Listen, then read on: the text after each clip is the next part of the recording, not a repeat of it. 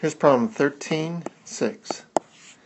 Knowing that g is equal to 9.8 meters per second squared at sea level, and that the radius of the Earth is 6.37 times 10 to the 6 meters, we find that the value of g in meters per second squared at a distance r sub e of the radius of the Earth from the surface of the Earth is...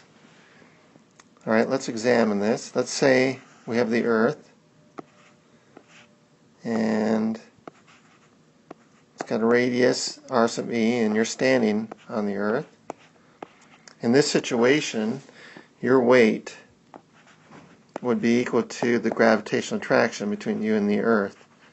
Mass of the Earth, your mass over the radius of the Earth squared, so that the value of g that we know and love is equal to g mass of the Earth over the radius of the Earth, and that is equal to the 9.80 meters per second squared that we know. Okay, but now we have a situation where you're not the radius of the Earth away, you are above the Earth at a distance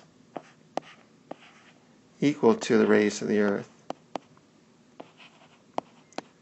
So your true distance from the Earth, per se, from the center of mass of the Earth, is actually 2 times the radius of the Earth. That's your distance from the Earth. So, in this case, your mass times g prime, we'll say, is equal to g, mass of the Earth, your mass, over your distance away from the Earth, which is 2 times the radius of the Earth, squared. And if we get rid of the masses here, your mass, we have, this is equal to g mass of the Earth over the radius of the Earth squared times 1/4. So this g prime is actually equal to g times 1/4, which would be 9.8 divided by 4, or 2.45 meters per second squared.